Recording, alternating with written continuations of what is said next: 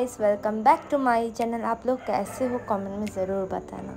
आप लोग सोच ही रहे होंगे इतने दिन बाद मैं ब्लॉग बनाने आई हूँ, तो कोई बात नहीं, मैं आज से फिर से ब्लॉग बनाना स्टार्ट कर रही हूँ। तो मैं आज जा रही हूँ गुवाहाटी, बिकॉज मुझे पासपोर्ट बनाना है, क्योंकि मेरा पासपोर्ट रिन्यू करना बाकी था। हाँ, सही समझ गए, मेरा पासपोर्ट पहले से ही था। मैं जब छोटी थी तब मैं बांग्लादेश गई थी, तो यही पासपोर्ट अब रिन्यू करना था, तो अर्जेंट जाना था बिकॉज मेरा इंटरव्यू बहुत पास आ रहा है कैबिन क्रू का। तो अभी मैं एयरपोर्ट में बैठी हुई हूँ और मैं सोच रही थी कि मैं कब जाके वहाँ पहुँचूँ। बस मुझे और रहा नहीं जा रहा था, बिकॉज मुझे बहुत नींद आ रही थी उस टाइम। मैं 3 बजे एयरपोर्ट में पहुँची, फिर 3 बजे के बाद मैं बहुत देर तक मैं वहाँ बैठी रही। तो क्या ही करें, और मेरी सीट भी फ्लाइट के पीछे वाले हिस्से में थी, तो और विंडो सीट भी मुझे नहीं मिला था। तो उस टाइम मुझे कुछ सैड वाला फीलिंग आया था। कुछ नहीं कर सकते, बट वेट कर रही थी कब फ़्लाइट टेक ऑफ होगा और कब मैं सो जाऊंगी, बिकॉज मुझे बहुत नींद आ रही है। और आप देख ही सकते हैं अभी फ़्लाइट टेक ऑफ होने का टाइम हो रहा है, और बाहर तो नज़ारा देख के मुझे डर भी लग रहा था उस टाइम। बट कुछ ही देर बाद पूरा कोलकाता का इतना सुंदर व्यू दिखाई दे रहा था, और सनसेट भी।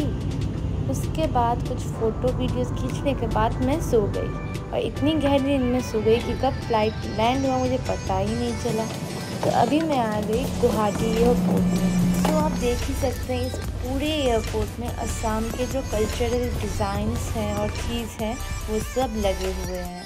और आप सामने ही देख सकेंगे एक वन हॉर्न डायनासोर। आपको पता ही होगा असम का फेमस है वन हॉर्न डायनासोर। ये डायनासोर असम में ही पाए जाते हैं ज़्यादातर।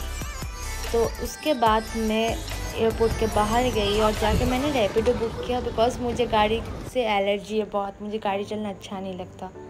तो मैंने इतने देर तक रैपिडो बुकिंग करने के बाद एक रैपिडो मिला जो 350 बोल रहा था। फिर भी मैं रैपिडो बुक करके गई, बिकॉज मुझे गाड़ी चलना बिल्कुल भी अच्छा नहीं लगता है। तो अभी मैं रैपिडो लेकर जा रही हूँ होटल में, और जाते जाते आप लोगों को असम का नेचुरल व्यू तो दिखाना बनता ही है। तो चलो देखते हैं।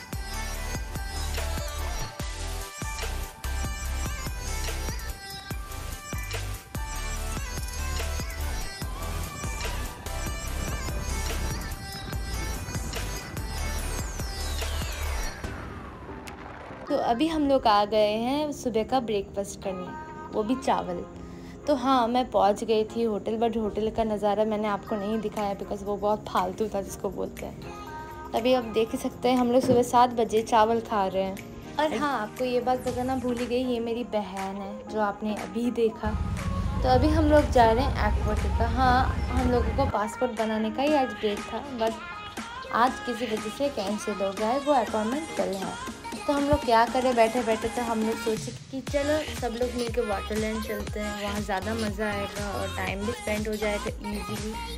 तो हम लोग आ गए एक्वालैंड गुवाहाटी में। और एक इंटरेस्टिंग बात, हम लोग जब एक्वाटिका में गए तब हम लोग 1.5 घंटे में वहाँ पहुँचे, क्योंकि रास्ते में बहुत ही ट्रैफिक था।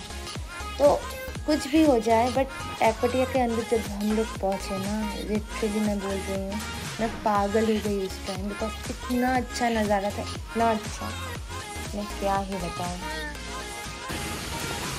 यार। बहुत गर्मी है यहाँ पे, हम लोग मेकअप भी नहीं करके आए हैं।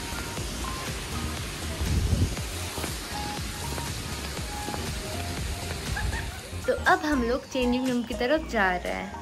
तो वहाँ जाके हम लोग चेंज होने के बाद, तो ये आप देख ही सकते हैं मेरा फाइनल लुक। और ये टी शर्ट मैं बताना भूल ही गई, पापा ने वंडरलैंड से चुरा के लाया था। एक बात बताना तो भूल ही गई, गुवाहाटी में बहुत गर्मी है और ज़मीन पे पैर भी नहीं रखा जा रहा था उस टाइम। बट क्या ही करे, घूमने आए हैं तो थोड़ा तो मस्ती तो बनता ही है। तो चलो अब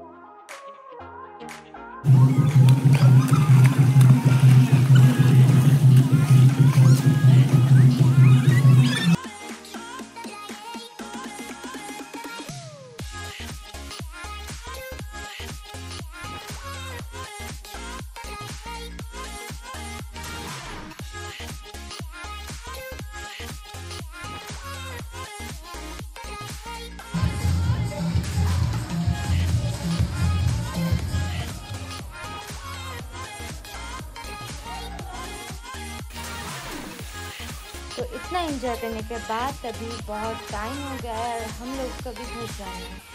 तो आप देख ही सकते हैं मेरा मुंह जो विदाउट मेकअप है, तो आप मत ही देखिए तो अच्छा है। सो चलो अभी होटल चलते हैं। आज मैं बहुत टायर्ड हो गई हूँ, बट अभी मैं होटल में आ गई। आने के बाद आप लोगों को होटल का बाहर का नज़ारा भी दिखा लेते हैं। देख लीजिए बहुत ट्रैफिक है यहाँ पे। अब हम लोग आए हैं KFC खाने। हेलो।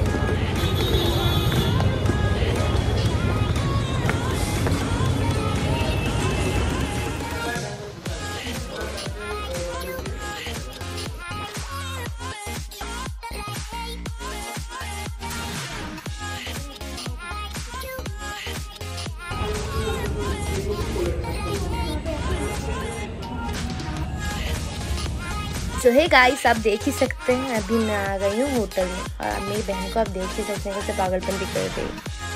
तो अभी मैं जाने वाली हूँ एयरपोर्ट, बट मैं थोड़ी देर पहले उबर में सर्च कर रही थी कैसे जाऊँ मैं, और गाड़ी से प्राइस बहुत ज़्यादा ले रहा था, इसलिए मैंने रैपिडो बुक किया। तो मैं कैसे जाऊँ, रैपिडो से 1 घंटा मैं तो परेशान हो रही थी और मेरा फ़्लाइट भी मिस हो जाएगा नहीं तो, अगर ज़्यादा देर से गई तो चलो चलते हैं कोलकाता फिर से। एक बात तो बतानी ही पड़ेगी, देखते देखते आज पूरा दिन कैसे बीत गया मुझे पता ही नहीं चला। पासपोर्ट का काम, एक्वालैंड, KFC में जाना, एक दिन में इतना सब कैसे हो गया मुझे पता ही नहीं था। तो अभी मेरे घर वाले चले जाएंगे घर ट्रेन पकड़ के और मैं चली जा रही हूँ कोलकाता। बट एक दिन के लिए गुवाहाटी में आके बहुत ही मज़ा आया। तो अभी आप लोग देख ही सकते हैं मैं अभी एयरपोर्ट में हूँ। हाँ, फ्लाइट मिस होते होते बच गया। तो आज के लिए ब्लॉग इतना ही। मैं जल्दी से एक नया ब्लॉग लेकर चली आऊँगी। तब तक के लिए बाय बाय।